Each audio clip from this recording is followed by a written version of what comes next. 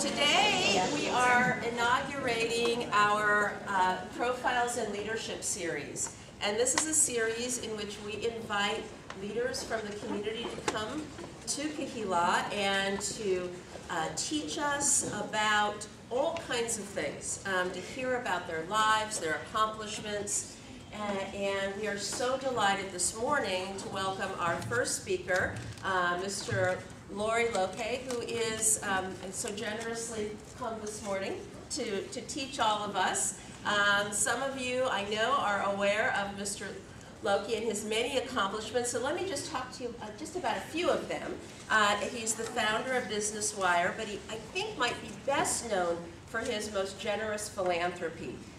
In 2008, he was named as one of the 50 top American givers and has joined the Giving Pledge, which I don't know if we've heard about, a program that Bill and Melinda Gates and Warren Buffett started in June of 2010 to encourage wealthy people and philanthropists to give at least half of their fortunes to charity.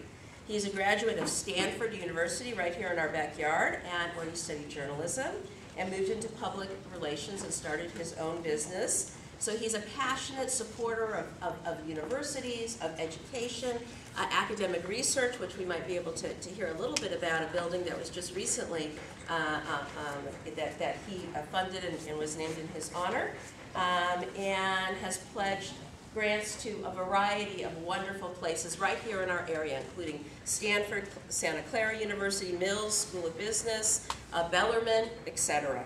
And he also is involved in some wonderful institutions in Israel as well. Technion, the Leo X School, Ben Gurion University, etc., the Weizmann Institute. So I want to welcome Mr. Lokey, and I think we'll learn a lot from him this morning. So if we could all give us some...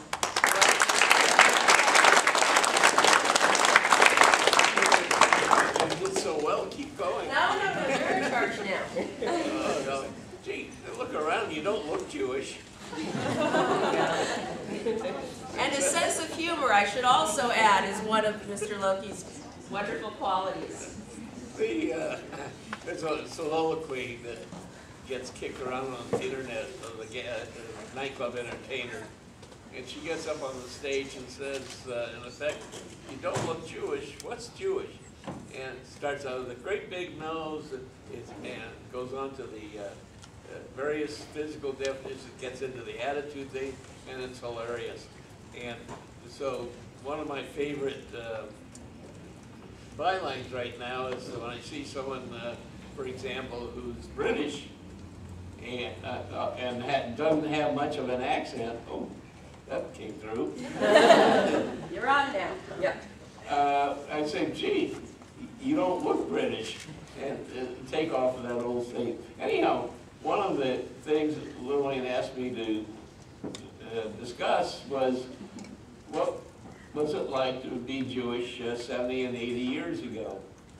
And I'll be, in 6 weeks, 84, which means I'll be in my 85th year, and it's great. All the girls get away from me. But I'll get rid of this someday. The interesting thing about being Jewish in Portland, Oregon, 70 and 80 years ago, was that there really wasn't much discrimination. There was on the blacks, of course. That went on until after World War II.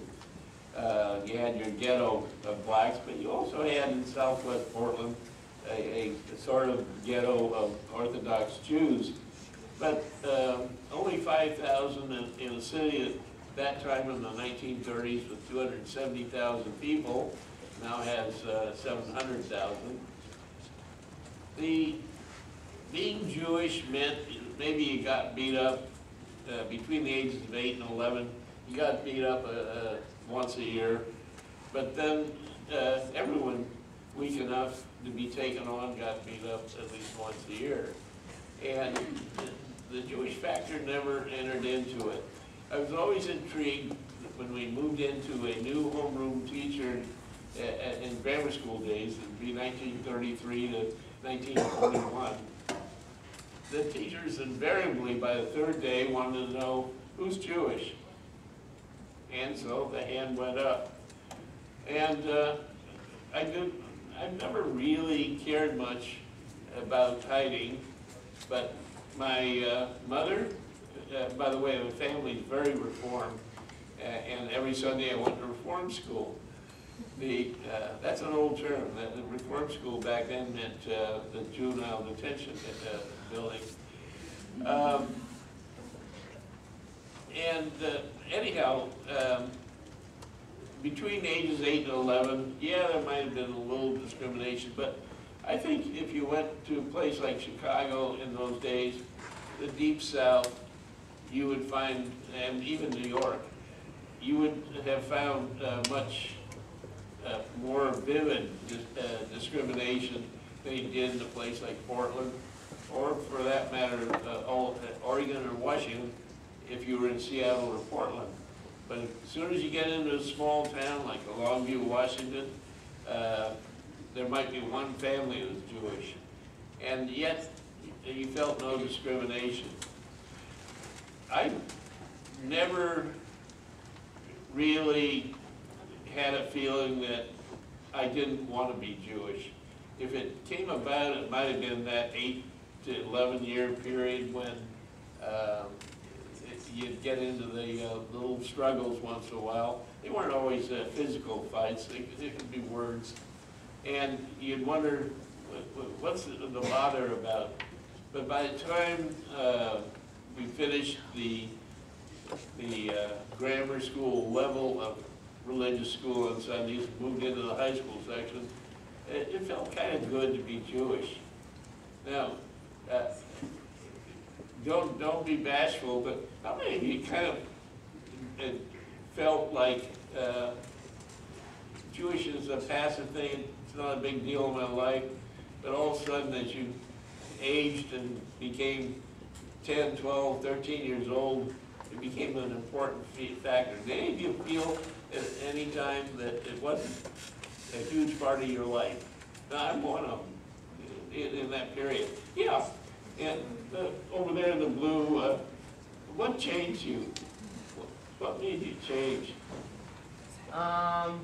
I just grew up and I just, at first, like when I was little, I thought, like, I just thought everyone should be friendly, like, despite ethnicity, and like, it's like being Jewish doesn't really matter, like, and that much in my life. And then when I grew up, like, in middle school, people like done like a lot more like Jewish offensive jokes, and that actually made me like notice like how being Jewish is good, because, Okay, and somehow it just made me feel. does anyone else have a comment to make along this line? Yes. I feel like for me, when I started getting older, I started going to temple more, and it started learning more, and it became a lot more interesting to me, and I really started enjoying being Jewish and like learning about it, and then it became a bigger part, especially my brothers. Yeah, once I got past the confirmation class, that's the age 13 or so, and into the high school level, I began to realize what a wonderful history we had, and that we can be darn proud of the centuries of contributions that the Jewish people have made to the world. And we're also the oldest race or people in the world. We've outlived every single civilization and through the ages. The thing that impressed me as I went into my teenage years was the very thing, the contributions our ancestors have made, starting, of course, with things like the 10 Commandments, because they became the basis of world law. There is nowhere else in the world back then or for thousands of years did anything rear its head like the 10 Commandments. it became a very important factor. It's a basis of Christianity as well as Judaism. The Muslims have their own little book, but you'll find elements of Ten Commandments there also. There comes a time in life when you have to bite your tongue maybe and say, now do I want to admit I'm Jewish or not? And the first test came when I was about 18 and a half and being drafted at World War II. And there comes a time in that when they're signing you in and after you've taken the oath, that they make up the dog tags. And on the dog tag is your Army number, 3949295. Who are you to challenge me? But the dog tag, your name, your rank, and then there's a little initial, P, C, H, and X if you don't have any religion. Now, I knew in the Army I was going to be with a bunch of roughnecks, that you really get the bottom of society at the end of a war when you're drafted, and they're really a lot of dregs of society. Only a couple of us in the whole platoon of 100 people, 60 people, had any kind of a real education. And it didn't take long, maybe half a second for me to say H. And of course, the first time we lined up at Camp Roberts down by Paso Robles, the top sergeant's going down looking at every tag. And he pulls mine up and looks at it and says, H, huh?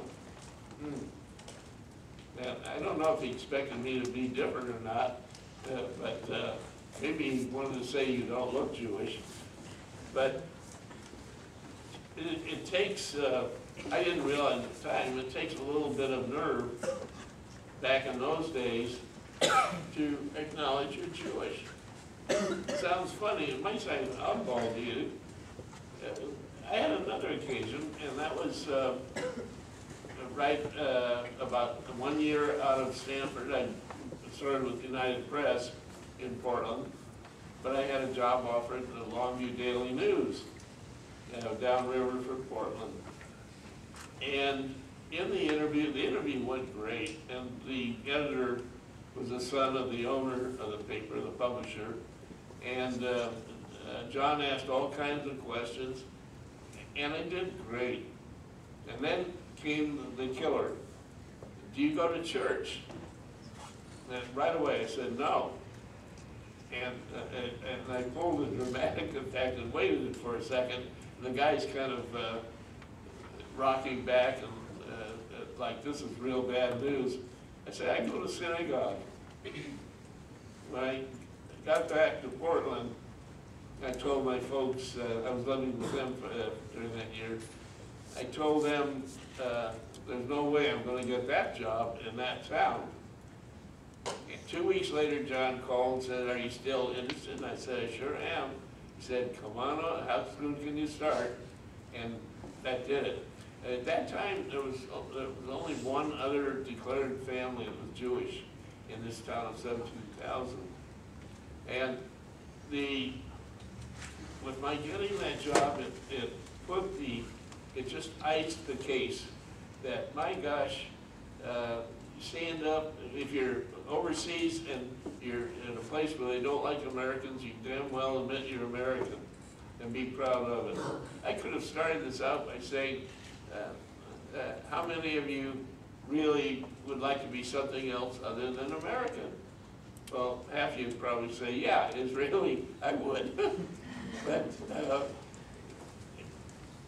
there's something about the nationality and religion that shapes your character. Now, whether or not you believe in God, I guess we all do, but whether or not you believe deeply in God is just part of the essay. The other part, the real part is can you live by the precepts that we ourselves set up several thousand years ago? And the significant thing that I've come to feel is that indeed there is God, and each of us has a little piece of it. And we need to be this is our one shot, living as human beings on earth. This is our shot. We don't really know what's out there afterwards. We like to think that it's a bed of roses. But really, this is the hand in the bush. And this is where you make it. Now, when I got to Stanford, I found that I wasn't much of a student. I discovered the newspaper and put my time in on that, and loved it, the heck with grades. And nevertheless, I ended up with one of the highest ranked academic scores Stanford has ever had in the C+ category. Joanne hates like saying this, but can you imagine what I could have accomplished in life if I got a B average or A average? I'm a failure. The grades like labels, American citizen, Jewish, and so on, are just that. It's what you live up to be. You live up to be, live up to the precepts that set us up in being Jews. Great. It doesn't matter if you got a C+ or not. Again, this is your big shot. You have 80 to 100 years. I've only got 33 years and 1 month left to live, 117. But the doctor told me a month or two ago that I'd be lucky to get to 110. Hey, you take bad news with good, but you make the most of it. There's no way at my age I'm going to curl up and go to sleep and retire and all of that stuff. I've literally built a second job for myself, and that's making money in the market. The conditions are great, and I'm doing fine. It's a lot of fun.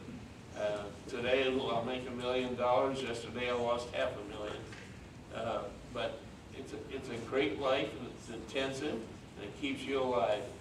And it's that old feeling, hey, make this day count.